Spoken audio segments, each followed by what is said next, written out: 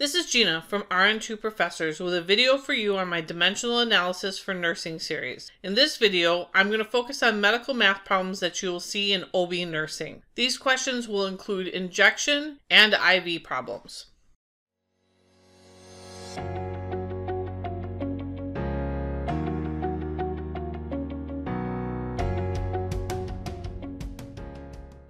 In this video, I'm going to use dimensional analysis to solve common medical math problems that you will encounter in nursing school. This video focuses on problems that you will likely see in OB nursing. These questions will include injection and IV problems. One of the first things that you need to know to solve any medical math problem is dosage calculation conversions. I have a list of common ones on this page. To get a free cheat sheet, go to our Facebook page and look in the Files section. The link is listed below in the descriptions. There you will also find additional quizzes and test-taking tips. Also, make sure to subscribe and click the bell below to get notified when additional videos are released. Now let's take a look at our first problem. Magnesium sulfate 30 grams is mixed in 500 milliliters of lactated ringers. The order is to infuse a maintenance dose of magnesium sulfate at 4 grams an hour. How many milliliters an hour will the IV run? We will use dimensional analysis to set up this problem. We're not going to use any conversions in this problem because we have grams in both the order and in what is supplied. This is what our problem looks like. In dimensional analysis, we start with the units of measure, or what was ordered. In this case, we have 4 grams an hour for our order. We want to make sure that we can convert it to what the answer is asking for. In this case, milliliters per hour. In our supplied dose, we already have grams and milliliters, so we'll be able to cancel out the grams without adding in an extra conversion. We start out with the 4 grams an hour.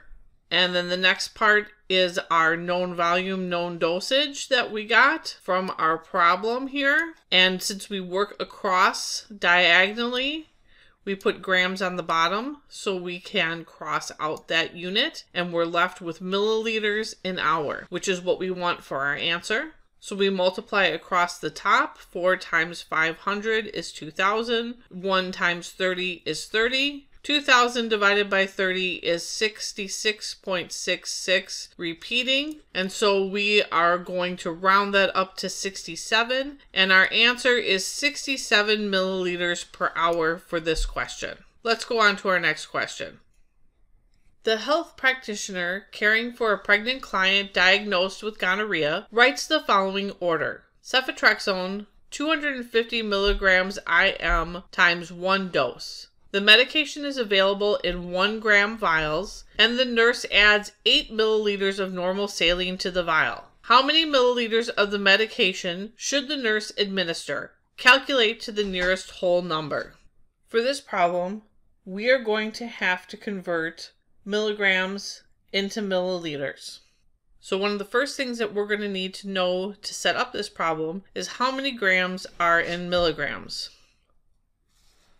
We know that there is 1 gram in 1,000 milligrams because this is in our conversion charts. Using dimensional analysis, we'll set up the problem. First set of numbers in our problems is our starting units of measure, or what was ordered, and that was the 250 milligrams. Next, we need to convert from milligrams to grams because that is what is in our supplied order. We know that there is 1 gram in 1,000 milligrams. Make sure that we put the milligrams diagonal each other so that we can cross those units out. We're left with grams, but we still have to get to milliliters. In our supplied medication that was given to us, we have grams and milliliters, so we can use that to cross out the grams. We put that in. Again, we put grams on the bottom. We want it diagonal so we can cross those units out. Cross out grams. And we're left with milliliters, which is what our answer is to be in. So we can go ahead and solve. 250 times 1 times 8 is 2,000. 1 times 1,000 times 1,000 is 1,000. 2,000 divided by 1,000 is 2. And our answer is 2 milliliters. Let's go on to our next question. The client is receiving an IV heparin drip at 16 milliliters an hour via an infusion pump for a diagnosis of deep vein thrombosis. The label on the half bag liter of D5W indicates 25,000 units of heparin have been added. How many units of heparin is the client receiving per hour? Calculate to the nearest whole. In this question, our answer needs to be in units per hour. So we need to go from milliliters to units per hour. One of the first things we'll need to know for conversion is how many milliliters are there in a liter. We know that there's 1,000 milliliters in a liter because of our conversion chart. This is how we're going to set up this problem in dimensional analysis. And here's what our problem looks like. First step of the problem is the starting unit of measure, or what was ordered. In this case, we're looking at 16 milliliters an hour. We're going to convert with liters and milliliters. Again, we're going to put the milliliters diagonal each other so that they can cross out. So cross out the milliliters here for our conversion. Now we're left with liters per hour, but we want to get to units per hour. The next part of our formula is the known dosage and known volume, what we've been supplied with. So we know that there are 25,000 units of heparin in a half-liter bag of D5W. Liters are diagonal each other, again, so that we can cross these units out. And now we're left with units per hour, which is what we want for our answer. So we can go ahead and multiply across. 16 times 1 times 25,000 is 400,000. 1 times 1,000 times a half is 500. 400,000 divided by 500 is 800. And our answer is 800 units an hour. On to the next question. A woman 40 weeks gestation has had ruptured membranes for 15 hours with no labor contractions. Her obstetrician has ordered 10 units of oxytocin to be diluted in 1,000 milliliters of lactated ringers. The order reads, administer oxytocin IV at 0.5 millunits per minute.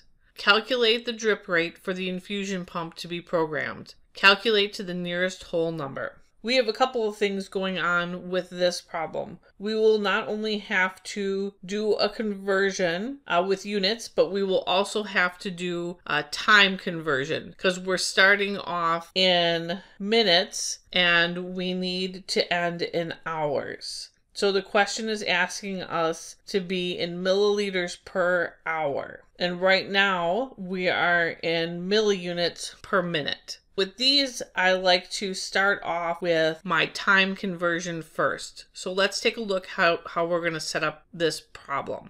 First, we need to know what our conversion is. And in this problem, we're going to want to know units in milliunits.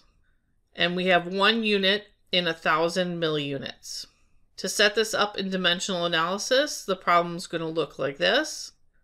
When I set this problem up, I like to put the hours and minutes over to the left of my starting units of measure just because I like how it looks in the end. It's easier for me to read. You can do it any way that you would like. Starting off, this second one here is our starting unit of measure, or what was ordered, which is the 0.5 milliunits per minute, which we've gotten from our question right here.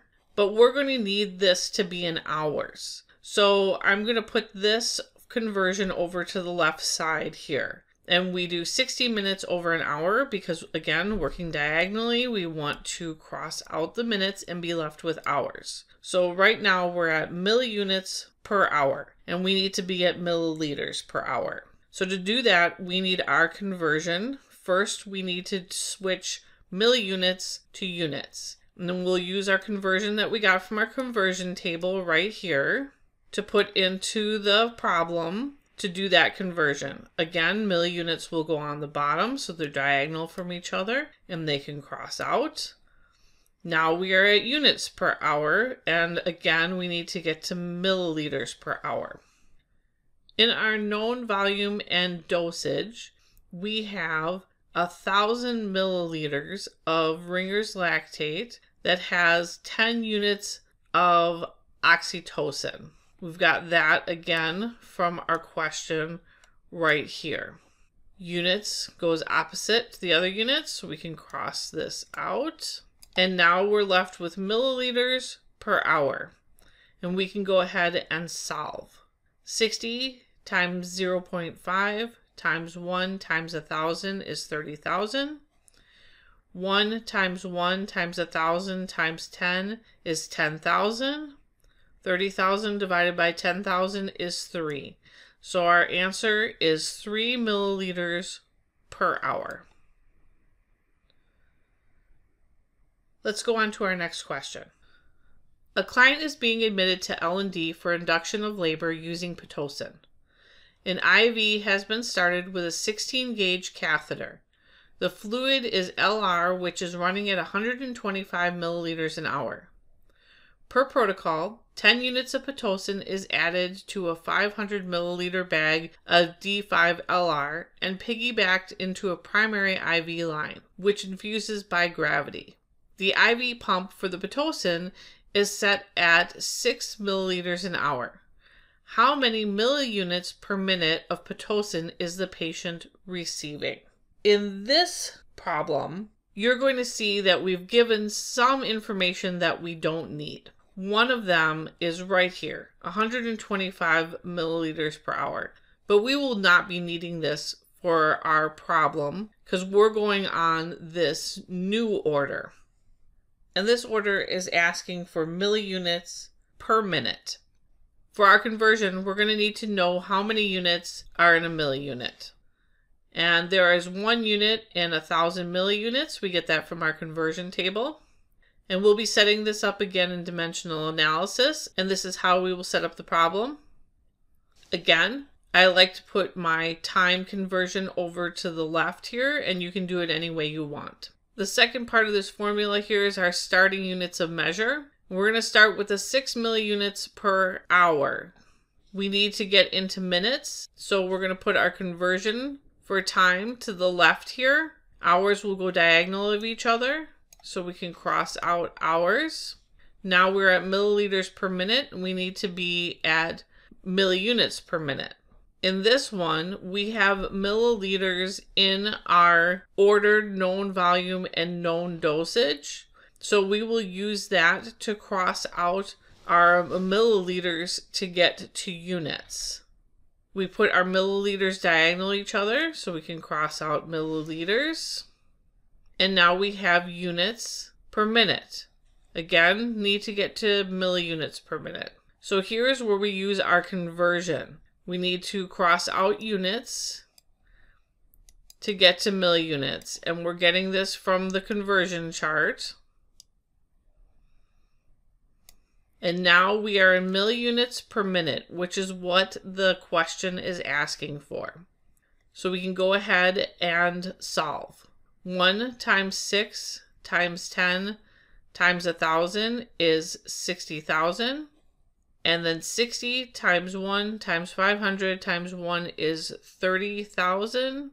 60,000 divided by 30,000 is 2.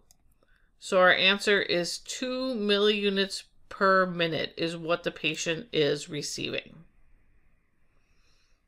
Now let's go on to our last question.